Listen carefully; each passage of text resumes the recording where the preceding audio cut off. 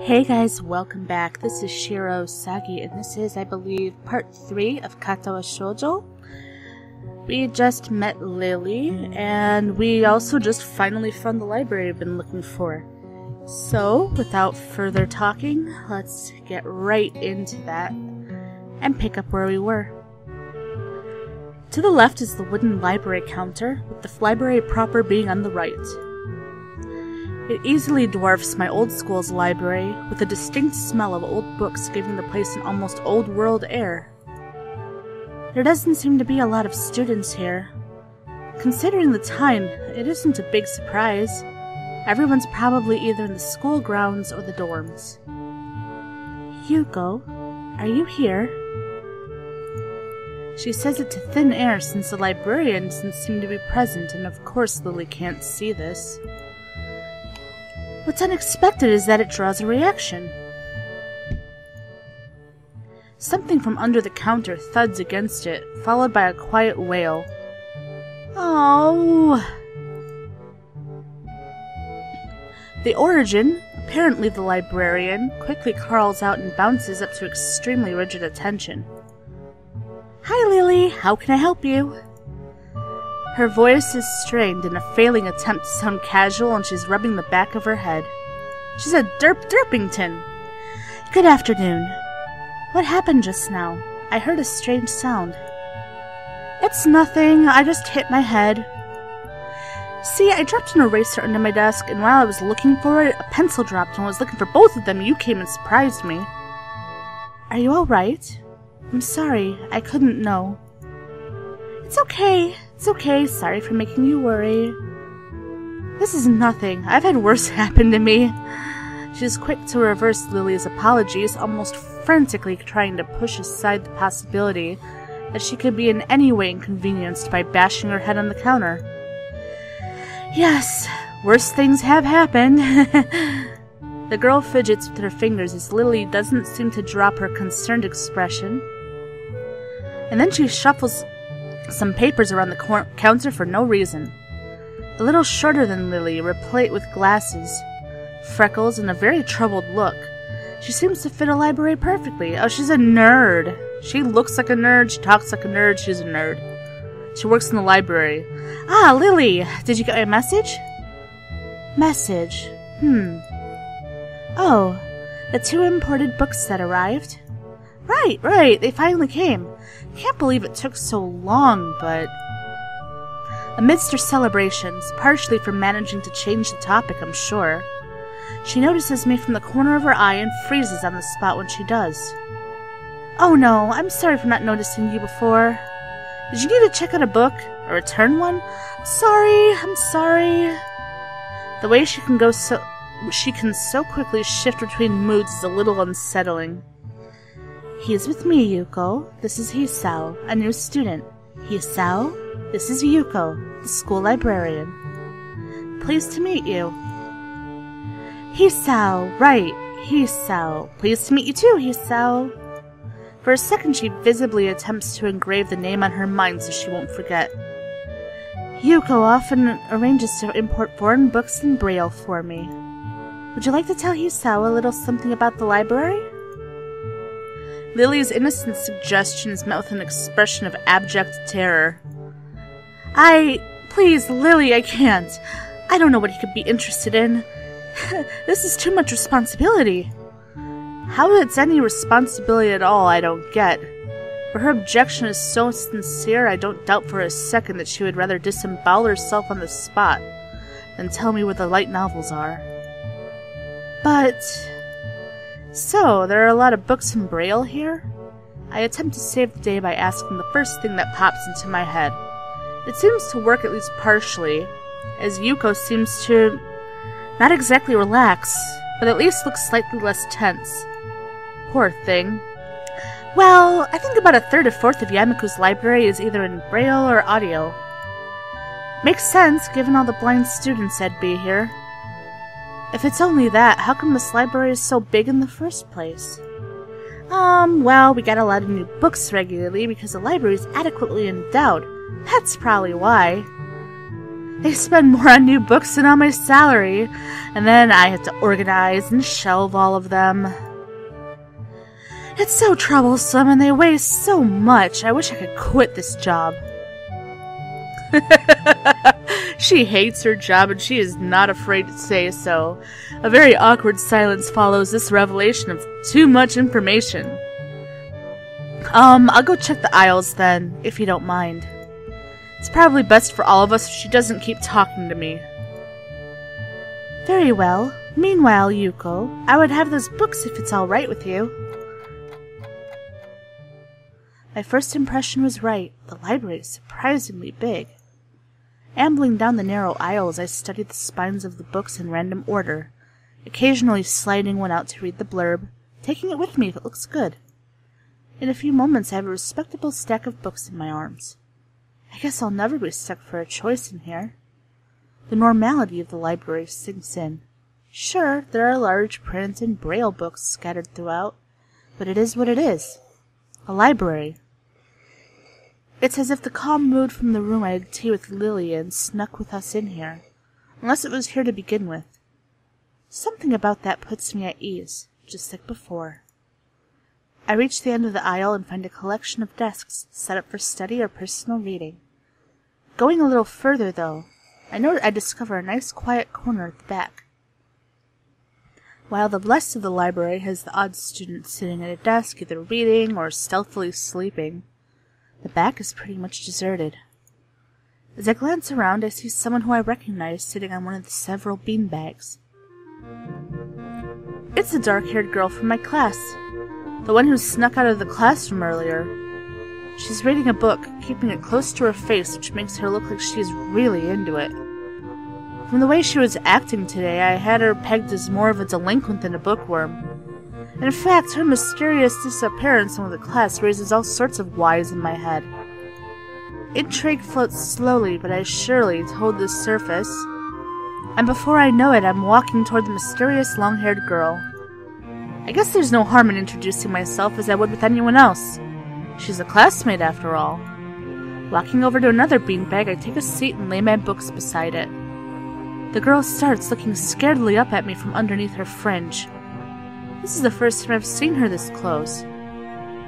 Underneath her long, dense bangs, I can see that part of her face, at least a third if not half, is pretty badly scarred.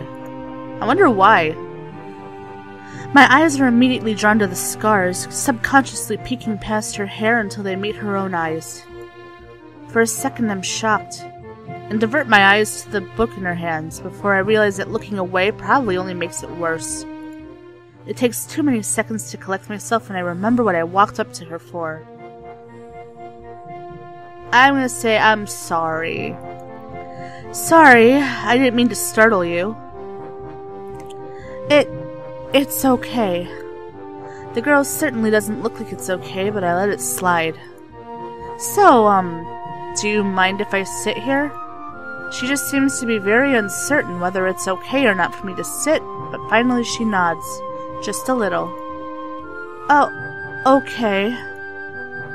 I take the seat next to her, and she hides herself behind her book. Life of Pi. Never heard of it. They made a movie of that, didn't they? Isn't that like a real book? So, sorry again for startling you. I'm Hisao. She looks up from her book, stalling a little before replying. I know.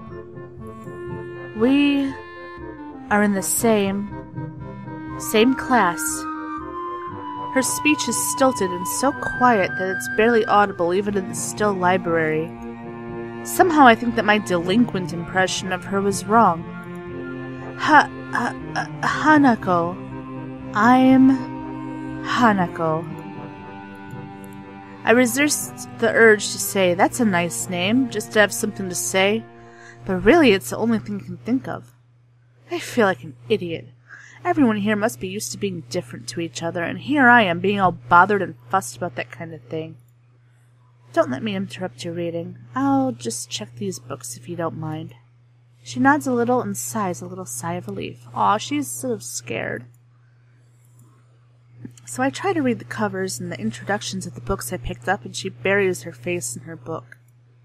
Uncomfortable silence consumes us. My eyes still wander to her direction, and I sneak peeks at her flowing hair and the scars it's hiding.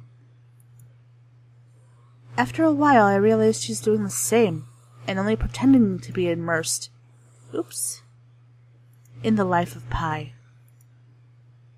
Her gaze is not inquisitive at all, though. It darts around like a scared rabbit. Oh, she has social anxiety, probably. When our gazes finally meet, the chain reaction is unstoppable. She stands up forcefully from the beanbag and takes a deep breath. I've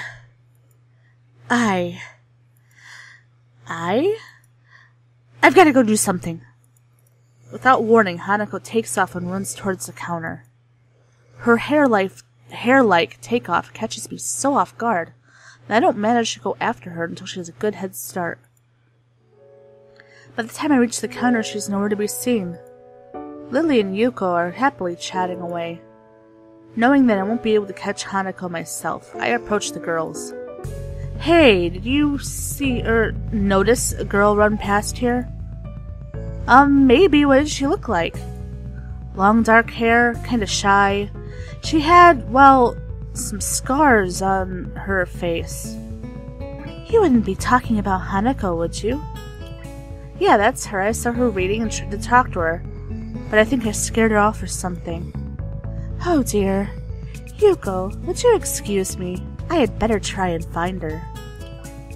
Sure, I'll just hold on to these until you come back. What's going on? I'm sorry, but I'll have to explain to you some other time. Right, I'll see you later then. Lily hastily grabs her cane and hurries out of the library, leaving me alone with Yuko.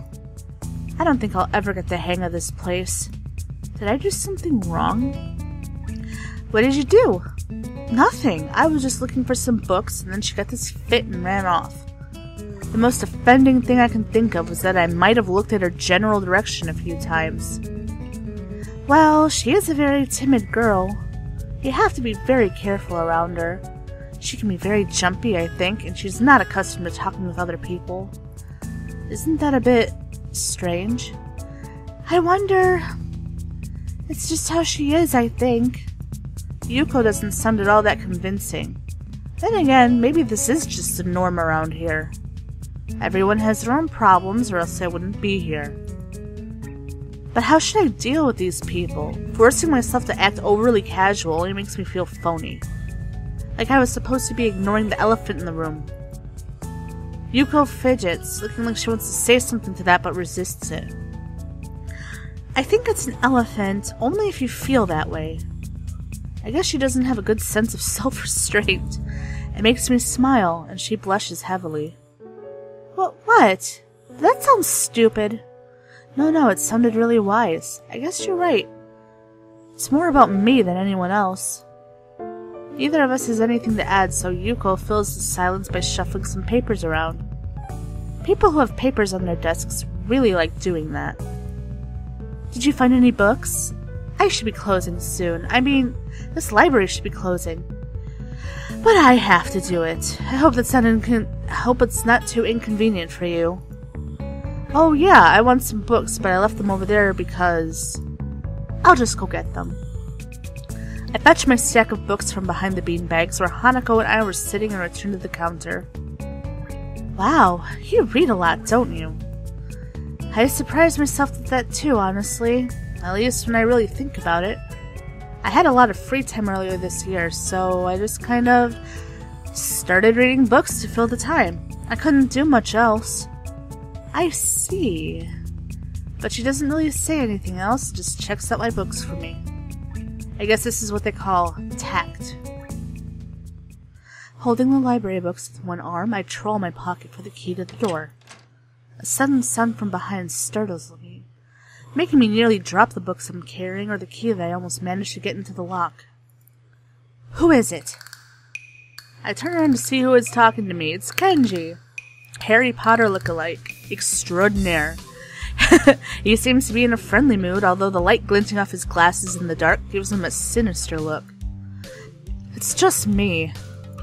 This makes him pause and lick his lips nervously. Who is me? I don't know anyone called me. Are you some new guy again? His voice is suddenly strained and quick. Yes, but we've met before. Yesterday. I don't think so. I would remember someone who I met only yesterday. When was that? What day is it today? I try to ignore him. Is he joking or what? Prove that we've met before. You live across the hall. You're Kenji. Kenji jumps back, his eyes filled with an uncomprehending fear. How do you know my name? Damn, this can only mean one of two things. Either we have met, and you are telling the truth, or I just can't remember it, or you are a spy. He pauses. A psychic spy. His eyes dart around me, trying to peek into my room, although it's hard to believe he can see anything through those thick glasses. His mood swung from friendly to manic in less than a minute. I'm not psychic. How do I know that? I'm not a mind reader. Kenji points a finger in my face damningly. Unlike you. Stop that, man. We met yesterday. What's wrong with you? I live in this room. Lies. If you think you can pass as Hisao just because I'm legally blind, you are sorely mistaken. You don't even look like him. I mean, the resemblance is real. Real slim. Maybe at a distance, but who do you think you're kidding? I want to grab him by the shoulders and shake him. Exasperated, I rub my eyes and let out a heavy sigh. Stay there. Kenji comes closer, one careful step at a time. I stay still, lest he assault me physically, although I doubt he could do much damage even if he did. Oh wait, I see it now. Damn, it really is you. Sighing again, and then once again for good measure, I step backwards, just in case. What's up, man? You don't look too good. I think. Something wrong? I don't know, just had something stupid happen to me. A few stupid things, actually, even if you discount this one.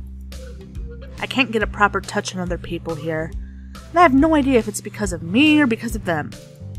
I don't know why I'm telling this to Kenji. It's not like we've had any contact either. That's rough, dude. Yeah, I'm sorry about calling you a psychic spy and all, but you can never be too careful. It's the hard reality we live in. I'm slowly starting to think that Kenji isn't necessarily living in the same reality as the rest of us. You see, this is how it is this world. There's no justice. You see, even when I lose, I win, because I don't lose the lesson. What does that even mean? It doesn't matter. He dismisses it flatly with a wave of his hand. You're a weird kid. So what happened? Why the long face? Do you have a long face?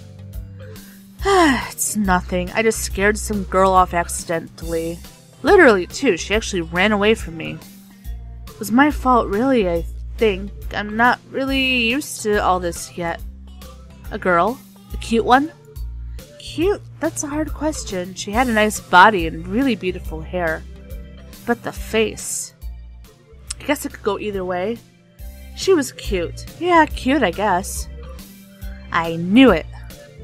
There are a lot of cute girls here, a strangely disproportionate amount. I believe this is one of the dark secrets of this school. I tried to warn you, man. But did you listen? I don't remember any such warning. Dark secrets? Yes, dark secrets. Extremely dark. Like a black hole. Have you noticed the number of girls in this school is slightly but significantly higher than the number of boys? It's like 60-40. He turns his head to the left and stares off into the distance at nothing. Why is it like this? I mean, to the untrained eye, it doesn't appear to be that bad. But that is a full 20%. One would think that a school with such a huge pool of women would be a man's dream, but no. What I am about to tell you could blow your mind. Are you ready? I don't know where this is going, but I think I won't be missing much by cutting out now. No, I am not ready. I only get as far as turning the doorknob before Kenji starts talking again, showing that he doesn't really care if my mind is blown or not. I believe that this school is a battleground, the site of a feminist infiltration. This disparity of the number of men to women is a clear sign of how far they have come. In case this Cold War turns hot, they will have superiority in numbers. Just another skirmish in the eternal war against the forces of the feminists. They're everywhere, In Japan, women outnumber men. It's not a 60-40 split. But it's only a matter of time, man. Even in America, women are the majority by a hair. They're building up their numbers. In the past, the buildup of a military has always been the clearest sign of imminent war. Japan is just the first step. Our economy is badass, and the country itself is small and isolated. Yet a huge part of the Pacific in terms of political value. The perfect target. They are so cunning, as expected of women. Soon, the day will come when... Kenji's voice trails off ominously. He is crazy. That is why you can't trust them. They will string you along and then kill you just as they killed me. You will end up just like me. Oh, hell no. I can't stop myself from blurting it out. Hey, what the hell does that mean? You said it, not me. It's the best I can think of. So, you're not supposed to say something like that? Damn, so rude. Where was I? Oh yeah, vast feminist conspiracy. Stop it. Stop. I lost your way. Wait, I lost you. Way back there somewhere. Somewhere around feminist infiltration. Too hard to follow. It's cool. I have some graphs and stuff in my room. And puppets. You like puppets? No puppets. You don't like puppets. Okay, graphs are still cool too. Yeah, graphs are still cool though, right? He speaks energetically, responding almost before I'm done talking, moving his hands in an animated way as he continues to rant on. This is too strange. I had him pegged as relatively normal, but it's clear that I was wrong. Something on your mind, dude? Just thinking about what it's like to be the last sane man in an insane world. Kenji frowns, looking deeply upset. You mean that's you? That can't be, because I'm the last sane man in an insane world. That's my dream. You can't just steal a man's dream. What the hell? There can't be two last sane men. It would invalidate the whole last part. And that part is kind of important. There can only be one, like in that foreign movie where there could only be one, and in the end there is only one dude left. Because that was the point. I have never seen anyone talk so heatedly and so defensively about absolutely nothing before. Anyway, if you wait here I can get my graphs. I also have a list of the other dark and complex conspiracies that the school holds, as tangled as... Quick, finish my analogy for me. Be a pal. I'm going to go to bed now. It's extremely late. That doesn't sound like an analogy, but whatever. I like you. You seem like a cool dude. Most people don't understand what I'm talking about when I try to explain the vast feminist conspiracy to them. Denial is a terrible thing. Later. He claps me on the back and then vanishes into his room so quickly and quietly it's like he didn't even open the door, and instead walked right through like a ghost. I'm gonna stay away from him. He's kind of freaky and weird. Kind of. Yeah, just a little bit. I don't know if I can fully digest what just happened, so I give up and just go to my room, kicking off my shoes before falling face first into bed. It takes me some time to relax and get up so I can get started on homework.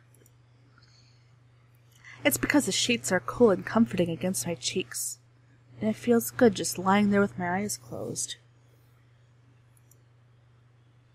School is like some kind of bizarre and surreal island. It's isolated on top of a mountain, and each person is stranger than the last. I just can't seem to fit in. What irony. One would think that fitting in a place that's made for people who are unfit for anywhere else would be easy. Maybe I'm trying too hard. Although I say that, it doesn't help take the edge off. The words are left echoing off my empty walls. I guess it's not as bad as I expected, though. This place really is more a school and less a hospital pretending it's a school than I thought it would be. If nothing else, the scenery is beautiful. I open one eye, seeing the school books and bottles of pills arranged side by side on my desktop. Maybe this place is too much like a normal school after all. Ooh, we got an ending. We got a part. What is this? It's like a intermission?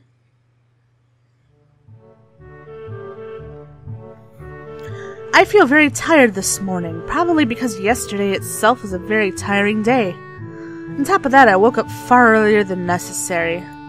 After saying hi to Shizune and Misha, I start doing the work as instructed from the board. It already looks like today is going to be heavy. I don't have a problem with that now, though. Shizune and Misha might jump on me trying to get an answer about whether or not I've decided to join the student council. Even if it's just one day. I wouldn't put it past them to try, and I don't have an answer for them if they do. So this situation is convenient for me. About 10 minutes into class, Hanako walks in and takes a seat, but no one looks at her. The teacher doesn't even comment on her lateness. He does, however, stop us to say that we're going to break into groups again. I turn my head and see that Shizune and Misha are looking at me. Shizune gives me a smile that is equal parts cute and menacing. This is a smile that says, "We have you now. There is no escape." He-chan, looks like we're gonna be together again. Yay, yay! Misha leans sideways while Shizune pushes her desk closer to mine. There really is no escape now unless I were to jump through the window. Jumping out the window isn't the best option, sadly. What's wrong, He-chan? Oh, He-chan, have you been thinking about what you said yesterday? You said that you would think about joining the student council, didn't you? It's okay, He-chan. We were talking about it after you left, and it would be so rude to expect you to already have an answer for us this early, right?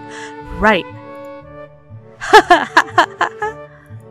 I'm so happy to know you two are able to have a laugh at my expense, and even more pleased to know that you both know how crazy the two of you can be. Now that that's over, Shizune snaps back into serious mode and smacks today's assignment with the back of her hand in an overly dramatic and important way. When I actually look at the stuff, it's mostly just reading. In fact, there are only two problems. I almost want to say something about how her rush to get started seems a bit much, considering the small amount of work. In fact, Shizune probably knows how little there is and simply doesn't care. Yeah, seems like the workload doesn't matter to her as much as the fact that there is work. The actual amount is unimportant. She approaches everything with the same level of ambition. While I'm reading, I let my eyes wander around the room and catch Hanako trying her hand at solving the problems. It looks like she's working alone. Oh, I want to help her. I can't remember seeing her working with other people before. She's so lonely and sad. I want to help her out. Fuck these two. Thinking back to how shy she is, it's understandable. Hey, that girl over there. Huh? Who, He-chan? Her, Hanako, over there. Does she always work alone? I think so, He-chan. Oh, bless me. Do you feel sorry for her because she's alone? I was just thinking that maybe she could work with us or something. No, I don't think that would be a good idea, He-chan. Why not? She-chan wouldn't get along with her. Why? Misha shuffles around the question, letting out a laugh that sounds very strange. It's nervous, but still has that lilting up and down quality present in everything she says. Just because, He-chan. By now, Shizune has noticed our conversation, and it makes me realize again how Misha has been saying everything she's been saying this whole time. What, Shi-chan? The friend of my enemy is my enemy? That sounds so harsh. I'm not going to say that. You said it anyway. I know, He-chan. It's fine if you overhear. I wonder if this is Misha's way of keeping things fair, since without her, I wouldn't be able to understand the things Shizune is saying, and vice versa. Is that also why she signs all the time, so there's never a conversation Shizune will be left out of? Anyway, we should start on the problems now, He-chan. They're being so mean. I want to help Hanako. I think that's the girl I might want to go after in this just to do it. We finished with time to spare, and I decided to ask if there are any alternatives to the cafeteria, as frankly, the food so far has been subpar. This sends Shizune and Misha arguing among themselves about their favorite restaurants. All of them are downtown, so I don't think we have time to go all the way there. What about the bill? Are they arguing just for the fun of it? Maybe. They seem so distracted by it that they don't even notice the start of the actual lunch break. I look over my shoulder towards the back of the classroom. She seems to be studying her notes from the previous class. It's an odd sight. Everyone else in class is busying themselves with the lunch break. Socializing, gossiping, rearranging desks, the ones with actual boxed lunches mixed in and chattering like everyone else, only interrupted by short bouts of eating. And when I watch Hanako, it feels that I'm the only one who can see her, almost as if she was invisible, sort of hiding in plain sight. Is she being bullied? Is she isolating herself from the rest of the school on her own, or class on her own accord? I see her look over her shoulder toward the classroom's rear door. Come to think of it, she hasn't turned a page since I've started watching her. I guess she's waiting for someone. What to do? I'm gonna go talk with her. I still feel bad for making her run away yesterday, so I'd better say something. Hey there, Hanako. Hisao? Well, at least she remembers my name. Hey, I just wanted to apologize for yesterday. I didn't mean to startle you or anything. I'm just new here and thought I should get to know my classmates. As Hanako looks up at me, I notice her scarring once more. It's a little bewildering that you can barely notice it from across the room, but it's so noticeable from close up. That's okay. It was my fault. Nah, that wasn't anyone's fault, it just kinda happened. So, are you waiting for someone? I saw you looking at the door before. Yes. Lily. Oh, you mean Lily the blind girl? Hanako only nods in response, and I can't help but wonder if defining people through their disabilities is a faux pas of the worst kind or just normal here. I guess that explains why Lily took off after her yesterday. She seems like a nice girl. Are you two friends? Yes. As if hoping for Lily to appear, she checks over her shoulder again. I think I'm making her nervous again. I hope I'm not disturbing you right now. No. That's not it. It's just easier if Lily doesn't come here. Oh, because it's hard to get around the classroom? Not really. Hanako's gaze drifts past my shoulder and towards Shizune. Shizune? Hanako nods again. What about her? Don't they get along? Hanako shakes her head. Clearly this is something she doesn't want to talk about. It does make a strange sort of sense, Shizune and Lily not getting along so well. Communication between the two would be all but impossible.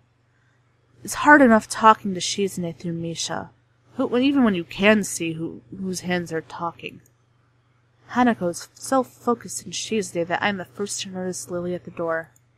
Oh, she's here now. Hanako spins around to confirm this. Upon seeing Lily, she moves quickly to the door. Lily. Ah, Hanako. Good morning. Is the president here? Yes. Hanako glances over her shoulder at Shizune again, as if to confirm she can't hear them even though that's impossible. I suppose we'd best be off then. Lily's sigh and tone of what seems like frustration makes me raise an eyebrow. I guess there's some kind of enmity between the two. It's intriguing, but that's not really something I'd ask about.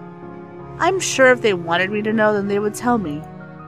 It's only my third day here. I should be trying to make friends, not finding out why people are enemies.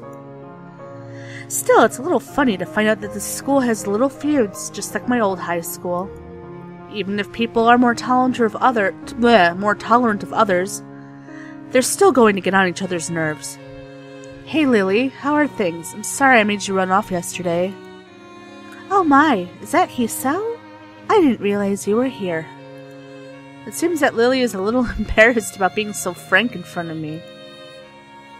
Sorry, Lily. I thought you realized. No, it's alright, Hanako. Hisao, please don't worry about yesterday. It was just a misunderstanding. If you say so. I'm still working this place out. Well then, I think you'll find most people here are a lot more forgiving than elsewhere. If you're feeling a little confused, please don't be afraid to ask questions. Sure, I'll remember that. Lily. Lily gives a small nod of acknowledgement. I'm sorry, Hisao, but we must be off. Hanako doesn't really look all that comfortable here right now, and Lily still seems a little embarrassed. I wonder if my apologies really made any impact. Mind if I accompany you two? I know I'm kind of pushing it, but Lily hums quietly, still smiling.